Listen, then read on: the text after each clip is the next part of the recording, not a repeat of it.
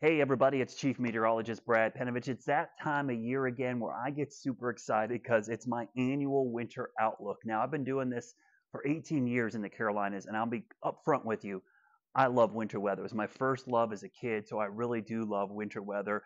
I love snow. I don't think I want 6 months of it, but I do love it. So I'll be honest with you. But since we've seen over the last 10 or 15 years kind of a downward trend, it's definitely been kind of depressing for snow lovers. But let's talk about some of the setups for this upcoming season, because one of the biggest things we're going to see going into the 2021-2022 season is the fact that La Nina is in effect again this year. If you might remember, last year we had La Nina as well. If you don't know what La Nina is, you've probably heard of El Nino, La Nina, and La Nina. El Nino is basically when the water here is warm.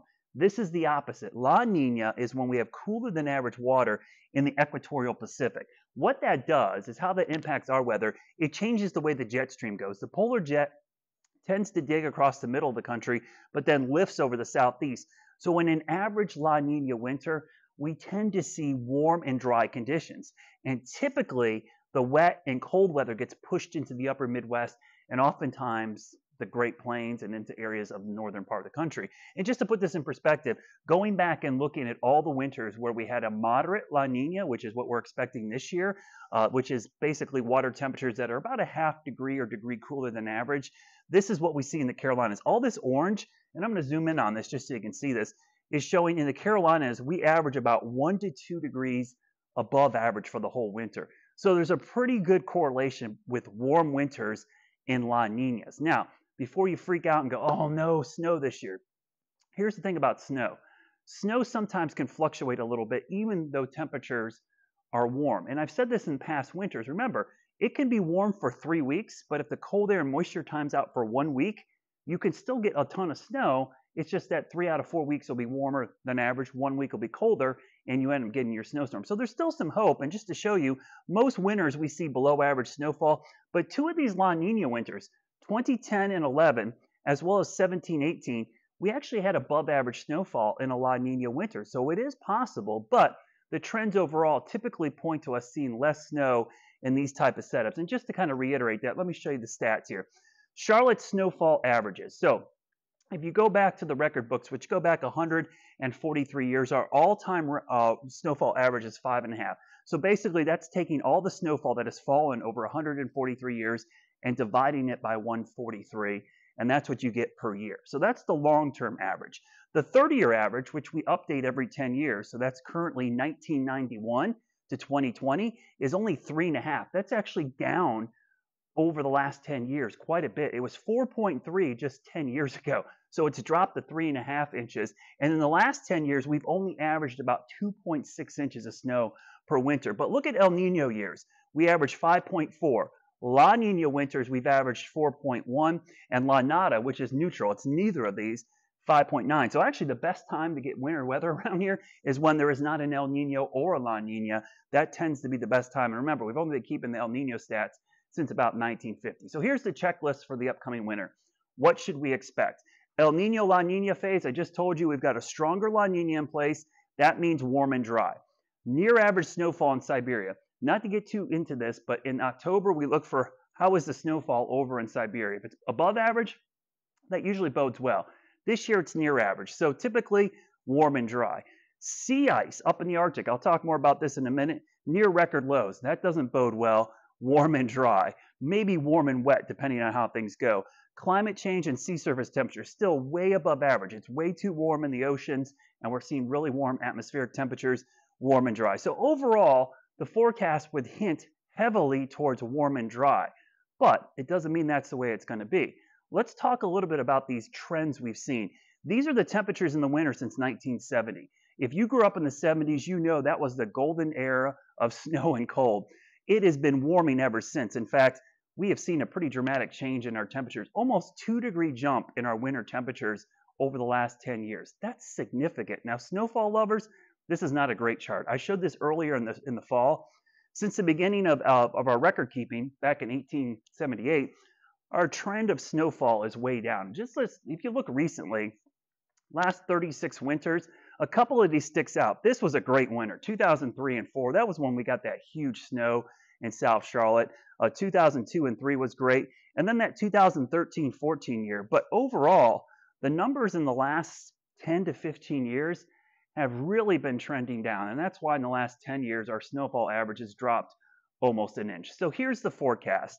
I would expect above average temperatures, maybe even well above average temperatures.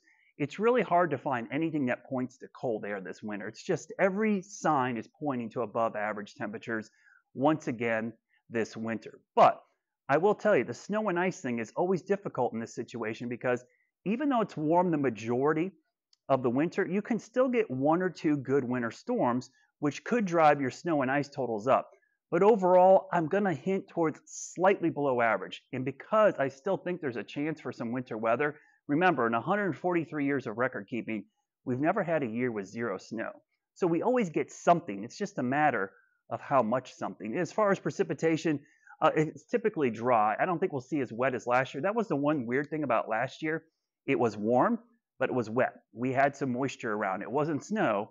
It was rainfall. So I think below average rainfall, like we've seen this fall, is going to continue. But let's talk about the monkey wrench in all this. So you may have heard me talk about the sea ice thing. So obviously we know in the Arctic, it's not any land. This is an ocean. So we're seeing less sea ice over time. In fact, last year was a record low. That's this dotted line. This year's the blue line. It's not a record low for sea ice in the Arctic, but it's pretty close. And why is that important for our weather? It makes the jet stream crazy. And I talk about wild jumps in the jet stream. We call that high amplitude ridging and troughing. So what happens is typically the jet stream goes up and down quite a bit. But in a typical year, we would see that. In a year like this, where there's not much sea ice, we get blocking patterns. Now, blocking patterns can throw a monkey wrench in this because they can bring us really cold air. You might remember last year, remember Texas, the big freeze and the power outages and all the controversy about that? We had one of these big dips in the middle of the country, and it made it really cold in Texas, but here it was warm. So this is the big warm up on one side of that dip. There's a warm up on the other side, but there's a big intrusion of Arctic air and winter storms. Now, if this sets up correctly, even in a warm La Nina winter, you can see that cold air set up over the southeast. But here's the problem. It's either going to be that or this big ridge is going to be camped out. And much like last year, the cold air could be in the middle of the country and we'll end up with really warm conditions. So this is the monkey wrench I'm talking about that could play havoc with the winter forecast. If there's going to be a bust, if it's going to be colder and snowier than we anticipate, it's going to be because of this blocking pattern and it's setting up on the East Coast, giving us a cold and snowy winter. And we did see that back in 2010 and 11 during a La Nina winter. That's the last time that setup happened. It's rare, but it's still a possibility. So everybody who wants a cold and snowy winter and wants to see my forecast bust, we want to see that happen. So here's my bold predictions. I like doing this just for fun. They're going to be wrong. I'll tell you that right now. So Boone, your average is now down to 25.6 inches per winter. It's down 10 inches over the last 10 years. I expect below average, but still 22.6. Hickory, 6.9 is your average snowfall. I'm actually going to go with 5.8 inches of snow this winter. And Charlotte, our 30-year average is 3.5, and that's down. And that actually makes the forecast hard this year because with the lower average, it's easier to get one big storm and go above that. But I still think we're going to get probably one or two storms that are going to end up dumping about an inch, maybe an inch and a half. So I'm going to go with 2.5, but that's my least confident part of my forecast because 3.5 inches of snow is not a lot of snow. And if you've lived in the Carolinas any length of time, it does not take much to get one good storm that gives you 4, 5, 6 inches of snow. And in one event, it could be warm 90% of the winter, but we get one big storm at the right time, we could end up with above average snowfall. And that's why forecasting winter here is so difficult. It only takes the cold air and the moisture to sync up one time to give us a very snowy winter, even though the temperatures for the whole 3 months could be above average. I'll do a Q&A about this forecast as well coming up on Thursday. If you have questions about some of the things going on locally and what could throw other monkey wrenches in my forecast, make sure you check that out on our YouTube channel. We'd love to hear from you. I'll try to answer as many questions as possible. But once again, I'm expecting a warm and dry winter, but still some snow just below average.